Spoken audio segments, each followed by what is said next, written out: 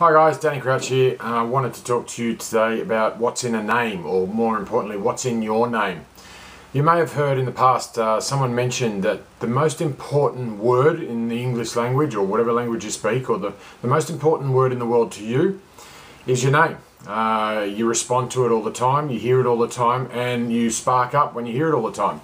Have you ever thought about when you're in a room full of people, there might be 5, 10, 15 conversations going on. You can't hear what the other conversations are being heard, but as soon as someone mentions your name, you will hear it from across the room. Amazing concept. I only heard that recently, and it's so true. But what I wanted to talk to you about is something that I find really interesting, and it's interesting to me because most of you know my name is Danny or Dan or Daniel or even Crouchy for that matter. My birth name's Daniel, and if you can imagine, and everyone sort of has a chuckle when I say this because it resonates within them, that the only time I hear my name Daniel is when my mother used to get angry or upset with me or I was in trouble. Or now what I'm finding is when a salesman calls me or someone that has my name that doesn't know me calls me. So as soon as they say, "Is that Daniel?" I know this isn't a friend, because my friends call me Danny or Crouchy. And then more importantly, the close friends, my really close friends and my family call me Dan. So I sort of know who you are by the what name you call me. Now the reason I bring this up, it's a really interesting point, because I was talking to a new client of mine the other day. Her name's Nicole, and hi if you're watching, it's great if you are. If you're not, you'll never know I'm talking about this. She asked me to call her Nicole. I said, "What's your name?" I don't know your name. She said, "Nicole." We had this discussion about where she wanted to go and what she wanted to achieve, and she was really great and happy and fun and all this sort of stuff. Anyway, our second conversation, I started to get some details, phone number, address and all that sort of stuff, and I actually asked, "What's your name?" Again, she said Nicole. She thought first up that I'd forgotten what her name was. That's not true. What I was actually getting to, and what I like to understand and what I'm trying to explain today, is I want to know your name that you're comfortable with. So if you ask me my name and I don't really know you, I'll probably say Danny. When you get to know me really well, you'll start to call me Dan. And there are other people that call me all these other names, and some of them I can't even mention here. They think they're my friends, they think they get along, but truly they don't. They call me this name, and there is one in particular that I've picked up here on the Gold Coast. They think it's funny. Good luck to them.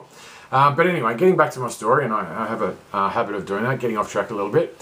I started explaining it to her exactly what I'm doing here and how important a name is.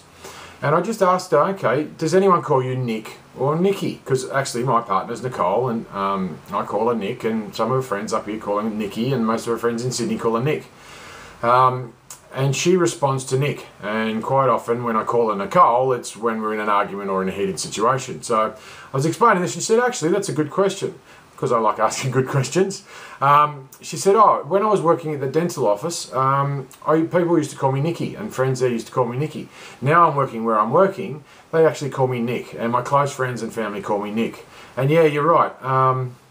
I told her about Danny and Daniel, and she said, yeah, right. When my mother used to call me Nicole when I was in trouble, and it does sort of give me a bit of a shiver when I talk about it. And yeah, maybe I don't like being called Nicole. Maybe I will. And I said this, maybe you will, maybe you won't. That's okay. Whatever you're comfortable with now, because we're focusing on now.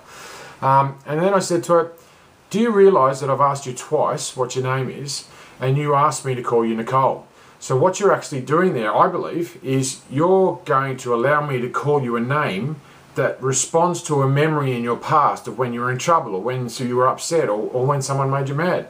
So think about it if you've got kids, or your wife, or your girlfriend, or your boyfriend, or your husband, or whoever it is, when you use their name and how you use their name in the context you use it. Because remember, it's the most important word in the world to them.